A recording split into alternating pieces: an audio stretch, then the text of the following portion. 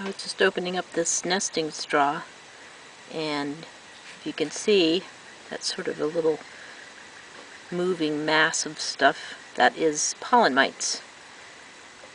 And luckily, the mud caps that you can see on either side of it, they do contain the mites, so the mites cannot escape from that particular brood chamber. But obviously the mites hitchhiked in on the mother bee from a flower and ended up eating all the nectar and pollen source, food source that the mother had collected for her mason bee baby. And of course, without food, the bee dies, and all these mites just keep multiplying. And they are, you can see sort of see the color difference. Maybe there's more where they're more yellow. That's of course what's left of the pollen.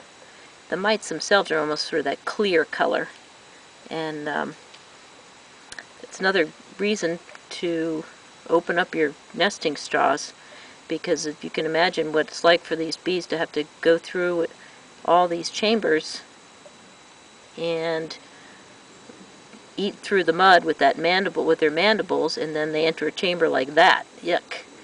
And they just get all over them.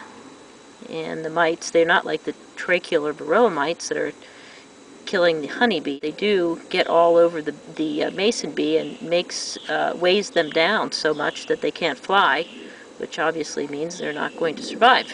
So it's real important to open up your straws to eliminate things like this and make it easier for your bees so that they end up emerging from their cocoons very robust and healthy and able to go out and nest and reproduce.